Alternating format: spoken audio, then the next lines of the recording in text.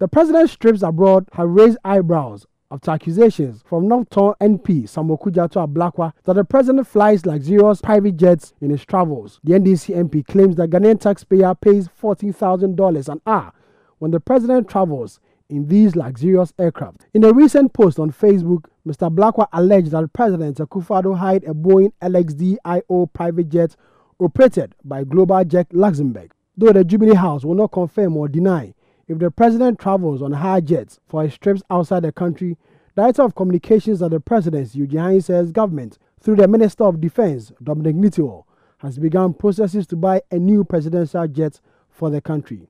You would recollect that when the government of President John Ejiogun Kufuor left office in 2008, it had procured 2 jets, the current Falcon, and then a bigger Embraer, if I'm not mistaken. And for one reason or another, the bigger jet was cancelled, and we were left with this particular one here. I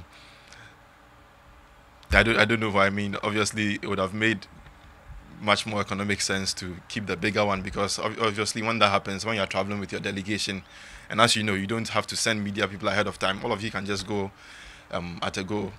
Saves cost and everything. But well, it has happened, and you collect that the Minister for Defense has made it clear that government has decided to buy a bigger jet to save us from all these troubles.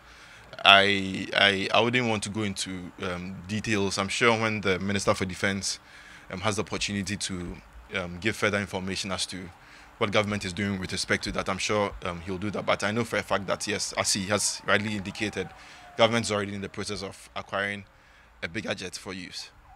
On the appointments of MMDC, we saw some agitations in parts of the country. Mr. Arhin says the president expected these agitations. He decides what he has to do. If he believes, for example, the committee recommended that in Lejokuku, for example, Jefferson Saki, Kofi Japan are the ones who are supposed to be there, and he believes no, there's somebody else who is much more competent than these persons. He has every right whatsoever to appoint that person. So the civil society organization basing its analysis on that report first and foremost is flawed, because, as I said, that report was not the report that was submitted to the president. And secondly, the president is the only one who has the power to hire and fire, and he can decide who he places where. I mean, appointments are at his pleasure. We all serve at his pleasure. So that'll be my answer to that. And with respect to the agitations, yes, I mean, it's to be expected. It's a human institution. You don't expect everything you put out there to be accepted hook, line, and sinker.